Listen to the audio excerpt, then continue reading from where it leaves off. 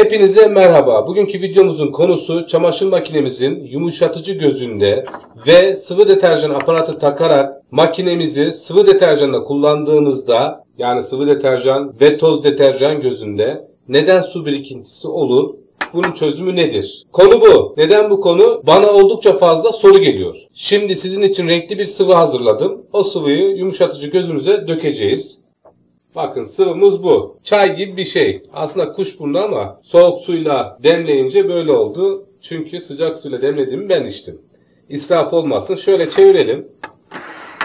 Bu aparatımız takılı. Önce aparatımızı gösterelim. Temiz gözüküyor değil mi? Bir sıkıntı, problem yok. Taktık yerine. Yumuşatıcımızı da döktük. Dökelim. Max sınırını açtık ve akmaya başladı. Bakın su ne kadar cılız akıyor. Bu yanlış. Böyle cılız akmaması lazım. Zaten bu gözde bir sorun olduğunu gösteriyor bu. Bakalım aksın, ne kadar akacak. Ve kesildi. Peki ne oldu? Bakın. Burada sıvımız kaldı. Şöyle göstereyim. Görüyorsunuz değil mi? Soru bu. Sorun bu. Çözüm ne? Çözüm burası. Buranın temizliği iyi yapılmalı. Şu kısmı unutuyoruz. Şurayı. Şu delinin olduğu yeri. Bakın burası dar. Burası geniş. Burada bir daralma, kireç, yumuşatıcı kalıntısı veya burada oluşan yine bir genişleme bu yuvayla bunun senkronunu bozuyor. Ne oluyor? Sonuç bu oluyor. Hemen çözelim bakın. Bekleyin. Hemen çözüyoruz. İçinden garip oluşumlar çıktı. Ben bunu bilerek attım. Peçete attım içine.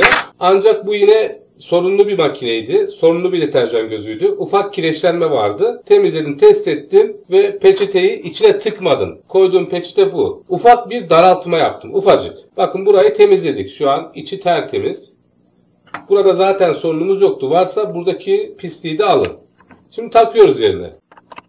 Akmadı. Neden? Çünkü max sınırını aşmamız lazım. Tekrar dolduralım. Bakalım ne olacak.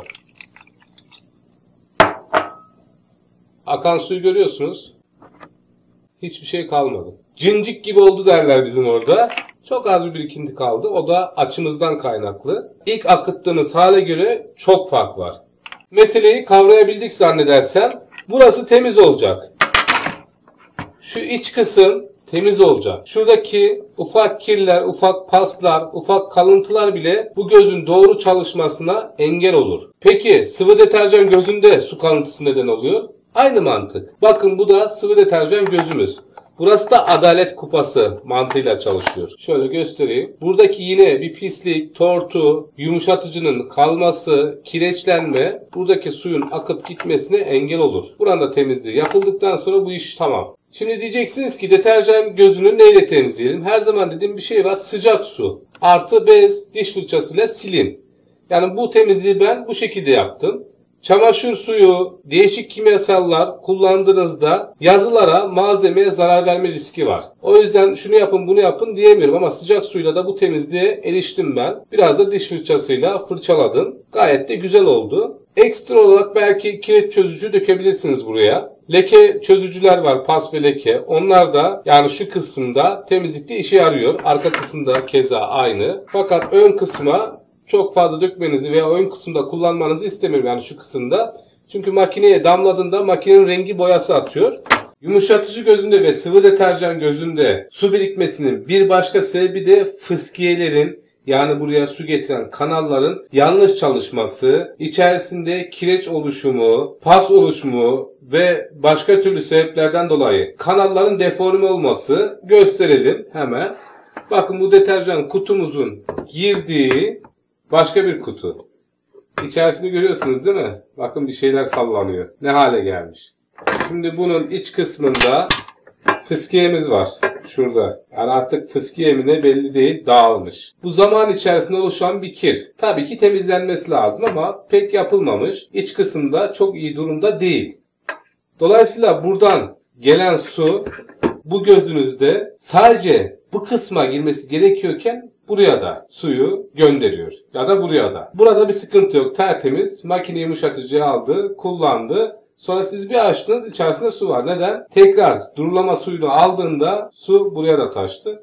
ve burada birikmeye yol açtı. Bunun sonucu olarak da bu üç gözlü de su olabilir. Bu fıskiyenizin doğru çalışmadığı manasına geliyor. Bunun temizliği için de makineyi açmak lazım. Açtıktan sonra üst kısmına erişip şuralardan ya çıkarıp temizleyeceksiniz ya da hiç açmadan düzenli olarak bu iç kısmı temizleyeceksiniz. Diş fırçasıyla olur. Şöyle güzelce temiz olacak. Birikince bu kirler çıkmaz hale geliyor. Biriktirmeden düzenli temizliği yaparsanız her türlü kirli halledersiniz. Mesela bunu çıkarmak için bayağı bir uğraşmak lazım.